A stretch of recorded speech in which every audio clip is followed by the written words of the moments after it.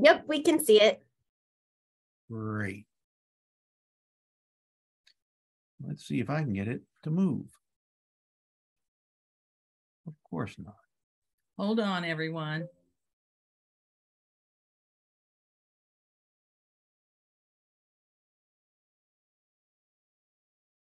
There we go.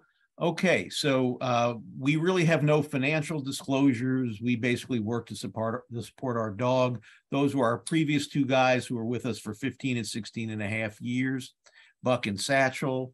And BB King, our current dog, is laying in his wicker bed right here in our room. I hope not. So why should we care about use of CBD and THC? Largely because people will value our opinions as healthcare providers. Our patients really want to know about these things. Many of them are using them. They will ask you about the risks. They'll ask you about side effects. They'll ask you really about, are they beneficial?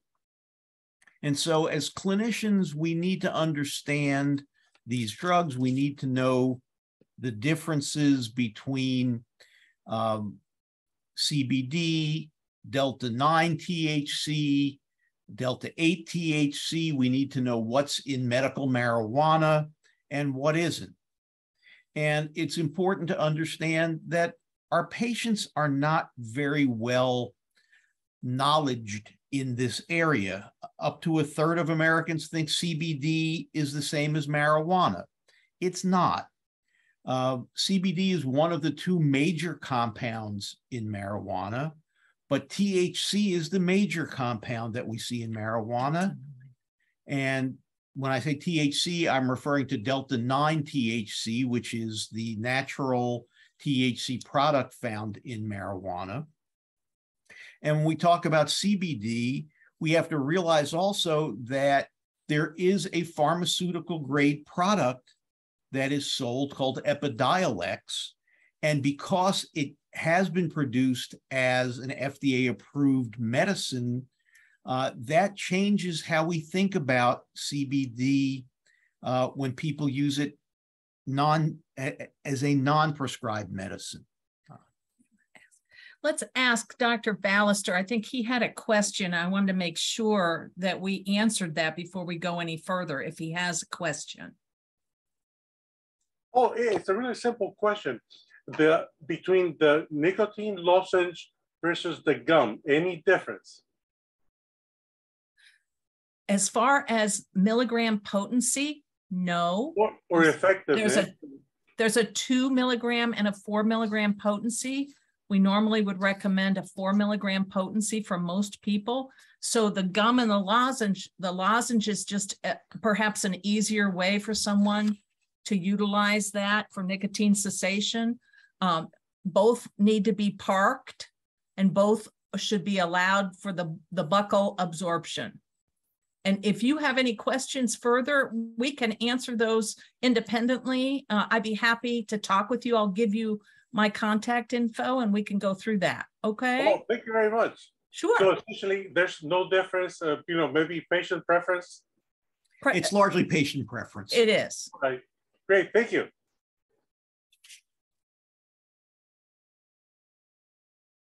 So when we use the term marijuana, what are we actually talking about? We're talking about the leaves and stems of the cannabis sativa plant and the flowers. And the flowers. The flowers are where the high, or the buds as they're sometimes called, are where the highest concentration of THC exists, but there are lesser amounts as you go down the stems. There are over 400 substances in the cannabis plant. And that means that from one plant to the next, from one growing season to the next, you're getting different combinations and amounts of the substances that you get. So it becomes very difficult to really say that you're getting the same amounts of things when you have so many substances and they range over the height of a plant, and depending on the growing season and everything else, lots of different problems for standardization. And when we talk about an FDA approved drug, what we're talking about usually is a single source compound, or perhaps two compounds. We're not talking about 400 substances that can vary based on sunlight, strain, all these different things. So it makes it even more difficult to do studies that can do repeatable kinds of potencies, and also to create a product that can be assured to be a certain thing at a certain time for a certain patient. So there are two major components to marijuana. The first is Delta-9 tetrahydrocannabinol, or THC, and that is the psychoactive component. That's the component that causes the euphoria, the dizziness, the out-of-body experience, the slowing of time. It's what gives marijuana its high. And when we talk about marijuana and we talk about the potency of marijuana, it's really determined by the amount of THC. The higher the amount of THC, the more potent the marijuana is. The potencies have changed over the years, whereas back in the 70s, marijuana that you would typically get had maybe 4 to 8% THC. Now, if you were to buy marijuana, the potency is 15 to 25%, and you can get even higher potency marijuana than that. 50% is not unusual. If you go up to 70%, that's called hashish. So CBD, or cannabidiol, is the second most common ingredient, and it really functions as an antagonist to THC. So cannabidiol in its purest forms does not cause any psychoactive effects and may actually blunt some of the psychoactive effects of THC. Cannabidiol is of interest from a medical standpoint because it's thought to have antipsychotic effects, immunomodulating effects, and anti-inflammatory effects. We also know that it has anti-seizure effects. The issues about all of these effects is that, for the most part, these are theoretical. There's not much evidence except for its value as an anti-epileptic drug. And even then, as an anti-epileptic, it's actually not a first-line It's treatment. an add-on, and it's for pretty rare types of pediatric epilepsy. So as I said earlier, the potency of marijuana is measured by the content of THC. And the more THC in the marijuana plant, the less CBD. And because in the marketplace, people want the higher high, we are producing marijuana with much more THC and much less CBD. So let's talk a little bit about Delta-8 THC. Delta-8 THC is really found in minuscule amounts in the hemp plant and in the marijuana plant. In the raw extract. I keep going the wrong direction. There. So the point to make here is that it is a naturally found substance, but it is found in way too small quantities for people to actually use it commercially. So we're going to come back and talk more about Delta-8 THC and how it differs from Delta-9 in just a minute, but let's first talk about CBD. So let's talk a little more about CBD as a pharmaceutical grade product. There is only one product available. It has less than 0.1% THC. So I talked before about the single source products, how important it is if something is going to be FDA approved, it needs to be a reproducible, repeatable kind of product. And Epidiolex was able to be found to be that kind of a product where it can be repeated. It is less than 0.1% THC. Initially, they scheduled it as Schedule 5 within the Controlled Substance Act. But however, just in the last 6 months, it has now been pulled out of controlled substance use, and it is no longer controlled.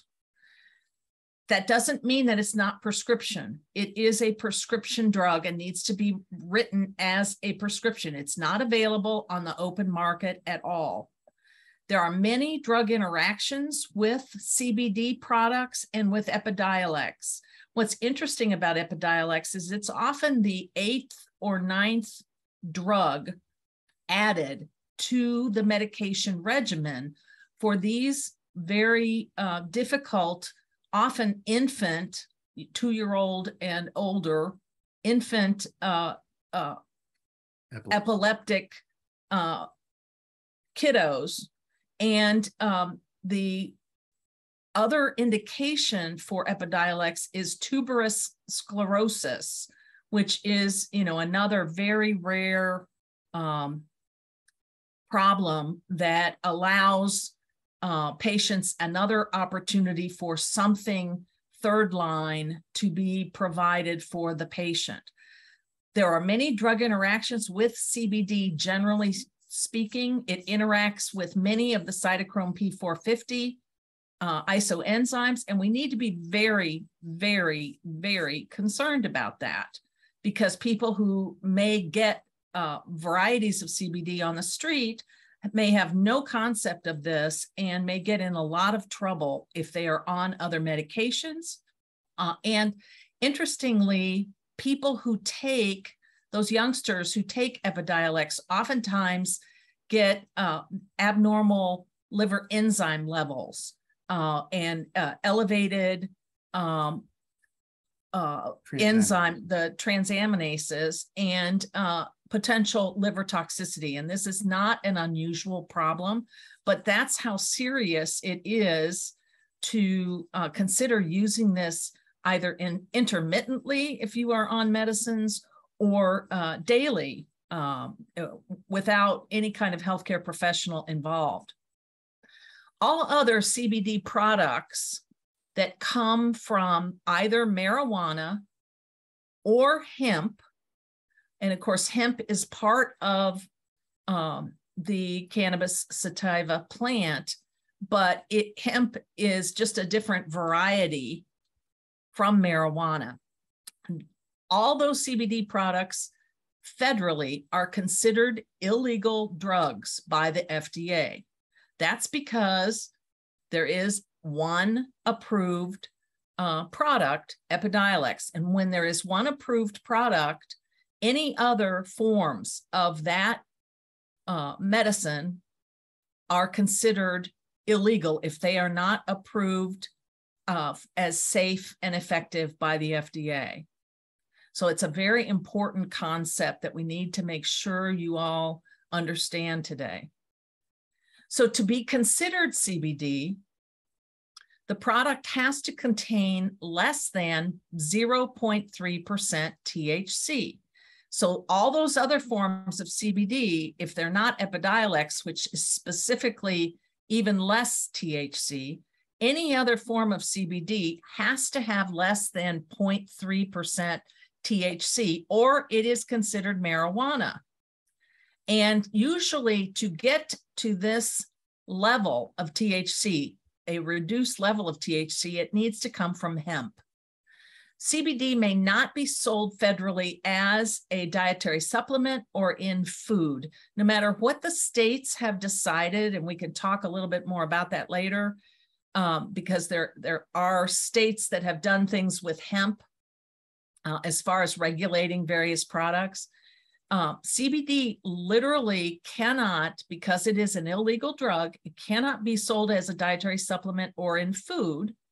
And if it crosses state lines, that's a federal crime. So other than Epidiolex, all those other CBD products, and there are many CBD containing products, they have not yet been shown efficacious in humans, nor have they been evaluated by the FDA. And they may contain not just CBD, but they may contain other cannabinoids. Let's say it's marketed as CBD, but it really isn't pure CBD. Then it may have many of the other 100 or so cannabinoids that are in marijuana can be in those CBD products. So this is a very difficult area, and trying to decipher what a patient has purchased or what a patient has taken can be quite a challenge.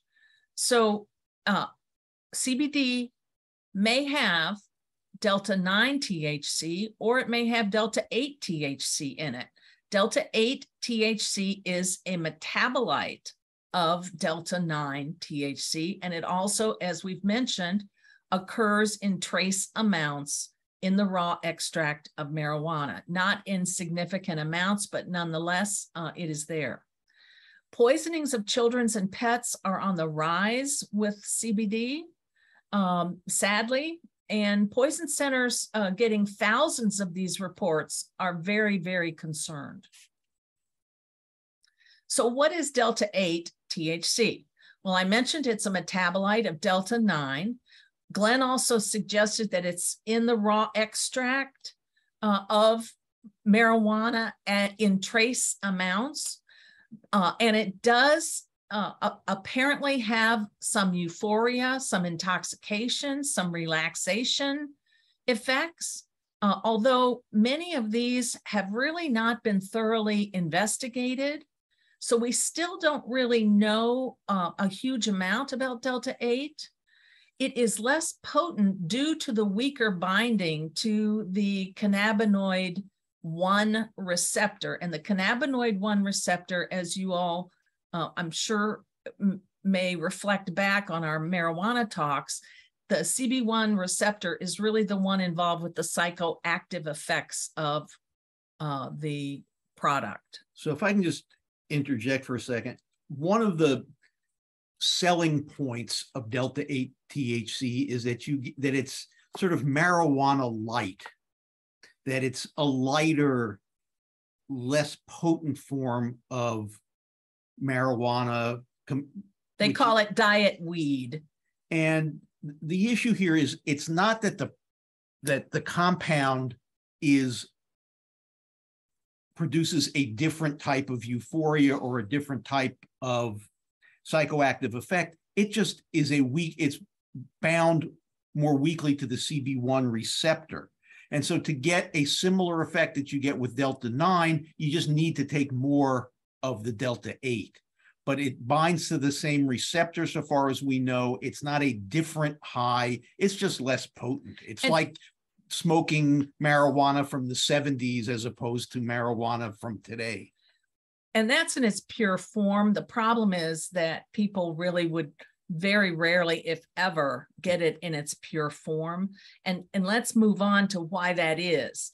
To get a larger amount than the trace amounts that are available in the marijuana plant, one would have to take the hemp and get the CBD from the hemp, and then from the CBD, use even more chemicals. Oftentimes, these are toxic chemicals. They can be household chemicals. It's interesting to see what people will do to manufacture this. And in order to create those chemical reactions to get larger quantities, those chemicals that are used remain in the residue. So Delta 8 THC is very, very rarely what it says it is on the label should you go to a head shop or a gas station to purchase it.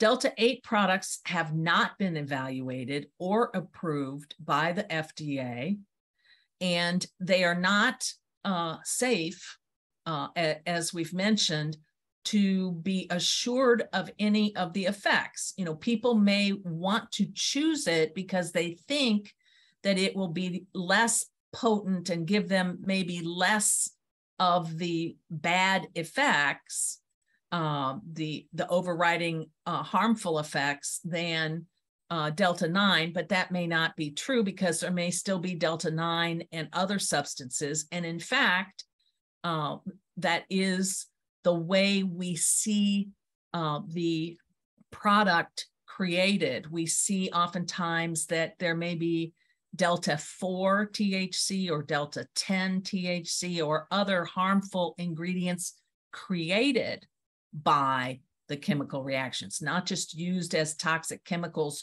to do the actual chemical reaction. So we must really help our patients know that we can't trust the labeling. Oftentimes we can't trust the labeling of dietary supplements. Well, we can't trust the labeling of Delta 8 THC either. So we've talked about the labeling. Heavy metals oftentimes are part of this mixture of items that are created or that have been in the substance previously. A lot of times heavy metals is just an active grouping of arsenic or lead or mercury or cadmium that may be even in the dirt used to propagate the plant. And along with these other cannabinoids, of which there are, 100 or so in marijuana, terpenes may also be in the product, in the final product that's sold as Delta 8. Terpenes are in the marijuana plant in that 400 mixture substance that we talked about when we talked about the composition. And terpenes are responsible for the flavors and the smells of the different marijuana strains. And some terpenes are very harmful. So, we really, we see many different possibilities here of what is actually in these products that are being sold in the vaping store or in the gas station, wherever. So the claims that are made on the labels usually are unstudied or unproven claims, and they may put consumers at risk versus if it were an FDA approved product and we knew for sure that it was a certain thing and there were repeatable risks or repeatable therapeutic benefits. The FDA has received not just with CBD, but with Delta 8 THC, many thousands of adverse event reports. They seek more, and we'll talk a little bit more about that. They are very concerned about kids and pets and poisoning. So the side effects that you'd expect with Delta 8 THC are really pretty much the same ones you see with Delta 9 THC. You can see hallucinations, you can see GI upset, vomiting, tremor, anxiety, dizziness, confusion. And again, if you push the dose of Delta 8 THC, it functions very much like Delta 9 THC. The real issue here is that when people convert CBD to Delta 8, there are lots of chemical byproducts, and you can have heavy metals, you can have a number of different chemicals. I think what you have to appreciate with this is that this is not manufactured in a pharmaceutical plant where people have to follow good manufacturing processes, that the places have to be clean and they have to follow regulated procedures. I like to think of this in terms of the old bathtub gin. This is stuff that people literally can make in their kitchens or in unregulated factories, and then they can sell it on the internet, in gas stations, in head shops. And there's nobody really looking at what are the contaminants in things like Delta 8 THC. In spite of the concerns, its use has grown exponentially. I mean, the use is up, 850% between, in the last, between 20 2020 and 2021. And, somewhere about 1 in 6 marijuana users also use Delta 8 THC. So as we mentioned, in that bathtub gin or in the basement where, they sweep up whatever and put it into the chemicals, there may be household chemicals that are used to be mixed or to be used for conversion. And changing the color of the final product requires additional chemicals. So there is such uncertainty, and we're not trying to just hype this harmful effect. We recommend that, and I didn't put it in here, but the FDA has recently done a fabulous webinar on Delta 8, THC, and CBD. And I highly recommend that you go to their website and find it on their webinars. It is a very helpful thing. The FDA, as usual, their hands are tied about a lot of these things. The reason that Delta 8 THC is not an illegal drug is because there is no FDA approved Delta 8 THC. And so consequently, the FDA really has no information about evaluation of it or safety of it or running random trials of it, unless it's a investigational new drug, which, the manufacturers would submit. Well, no manufacturers, or I should say that I'm aware of right now, there are minimal manufacturers that are interested in doing that proper procedure, because it can be a very overwhelming process to find ways to get this from trace to large quantities. That in and of itself is a difficult thing. We want to just highlight the MedWatch program with the FDA. It's a very important thing that consumers and that healthcare professionals utilize to report any suspicious situations. So the FDA has been very frustrated with this whole topic. They have now submitted to Congress the need to identify new strategies for CBD, because it really doesn't fall into the dietary supplement laws, the DSHA Act. CBD is an illegal drug and cannot be in dietary supplements legally. That doesn't mean it isn't in them, because there are many CBD containing dietary supplements out there that are illegally on the market. And it can't be mixed in foods and beverages, but yet just this week, one of the major beverage companies is bringing out a CBD product. So it's very frustrating. The FDA writes warning letters to manufacturers, and it's very hard for them, when they have limited roles in all of this, to control the CBD and the Delta 8 THC production. So the FDA is working with state and federal partners. This is a humongous market. And that is just, with the illegal products, the products that have not been approved by the FDA. We see in pet catalogs all the time, pet products, that people think they're doing something really helpful and wonderful for their pets. And here are these CBD containing products. And again, if they're CBD containing, we don't know what they really contain, but yet they give them to their pets, or they have them in gummies at the house and the kids get them, so this is a big concern. There are warning letters that you can read on the FDA website.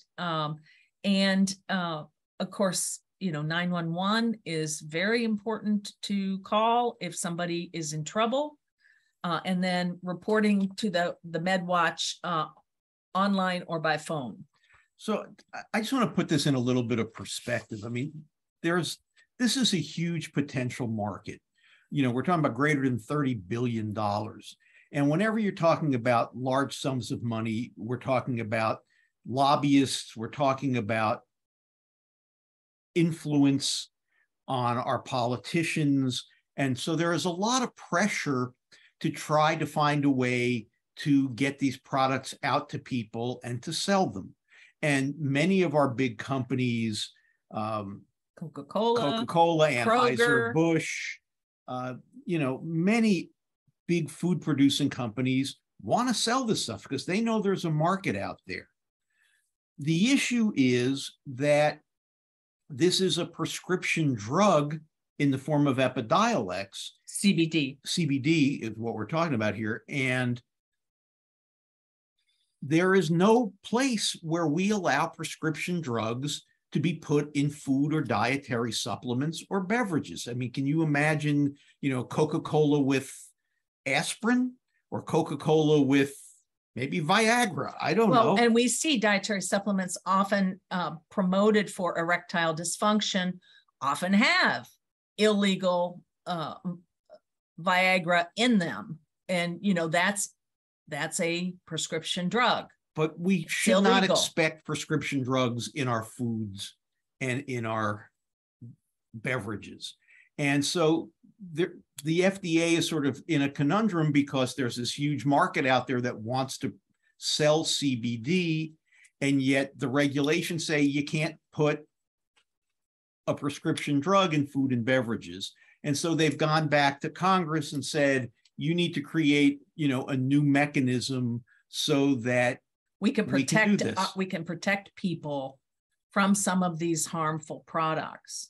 And the problems appear more frequently in the 21 states that now allow the recreational marijuana because access is easier. So there are manufacturers that can get recreational marijuana and then, you know, do with it what they need to do. Here is the MedWatch information. I don't know if any of you have ever used it or studied about it. It is a very important thing for all of us to know about. They have both the phone number, fax number, but they also have an online consumer complaint coordinator, so you can actually communicate with a real person. And the pet issues are tremendous. So, you know, making sure people can report that is extremely important. Poison centers, as you know, are reduced in numbers today because we don't have the funding that we should have for poison control centers. And they are overwhelmed with these calls. They just can't even handle some of the numbers of calls that they get about these products. You know, Delta 8 THC is not unlike bath salts. I don't know if you have run across bath salts. Synthetic cannabinoids like K2 or spice, where they fall in between a lot of the legal ease. They are one tiny amount separated from marijuana, synthesized, manipulated by a carbon or a hydrogen or a couple of little things, and they become a new product. And that new product has never been evaluated, never been informed for any of its benefits or risks. And consequently, when those of you in the emergency department, you medical students, people who begin to clinically evaluate these patients, they are stymied because they are seeing all kinds of effects that they can't account for. And that is a huge, huge issue with this whole area, that we've got to really do a much better job helping patients to understand that, yes, CBD may someday hold promise for certain things, but today is not the day unless you are in that very small population of the seizure disorders, the orphan disease category. We just don't know enough. And I know that doesn't stop a lot of people from, the opportunity to have fun with trying new and different things. Just a point about MedWatch. MedWatch is not limited to CBD and Delta 8 THC. Any pharmaceutical product for which someone has, or dietary supplement, or any biological substance. If somebody has a bad reaction, if somebody has something of concern, you ought to let MedWatch be aware. So we added this slide just to let you know of what products are approved by the FDA that are in the cannabinoid category. We talked about Epidiolex with CBD. There are only several other products that are actually FDA approved. We've talked about these in our marijuana discussions before, but dronabinol in the 80s was approved. It is a synthetic THC product that can be, a prescription can be written for. It is really considered the gold standard. And a package insert of dronabinol goes a very long way to learning how to understand the THC potency issues. Of the dronabinol, there are two products. One is called Marinol. It's a gel capsule. It's Schedule 3. And the other is Syndrose. It is an oral solution, and it is Schedule 2. They are approved for mainly the nausea and vomiting associated with chemotherapy. Some have used the product Nabilone, Sesamet, not just for the issue of chemotherapy-induced nausea and vomiting, but also as a appetite motivator. And Nabilone is Schedule 2. It is related to THC synthetically, but it is not THC. None of these are marijuana. They are synthetic THC. And those are the only other products the FDA has approved that are single source, reproducible products. And oftentimes, it might be reasonable for a patient to try the dronabinol sort of product if it is the chemotherapy issue that is causing their difficulty before you ever move into a medical marijuana. So it does give us at least a little bit of choice and can be helpful to patients. There are certainly groups of people who should not be getting medical marijuana or CBD or Delta 8 THC. And those include people with an active or previous psychotic disorder or active mood or anxiety disorder. People who are pregnant or planning to become pregnant or breastfeeding really should avoid all of these products. We've talked in the past, marijuana can increase blood pressure, and so we also recommend avoiding it in people with unstable cardiovascular disease or uncontrolled hypertension. People with significant neurologic problems are more likely to get side effects from THC products. And so again, you want to be careful about that. And we talked earlier about CBD causing elevation in transaminases and its multiple drug interactions. We'll just take a minute to just make the point that there are clearly risks in pregnancy related to the use of marijuana. And it should not be used in marijuana. And there are places where marijuana, recreational marijuana is legal, or medical marijuana is used, where people are saying, oh, you have nausea from your pregnancy, use marijuana to treat the nausea. And that's just a very bad idea. Cannabis fetal syndrome is the result. There is no treatment. It is an ADHD-like phenomenon with no treatment. And we are seeing more and more and more babies born with this disorder. So pregnancy and marijuana, CBD, Delta 8, THC, they do not mix, period.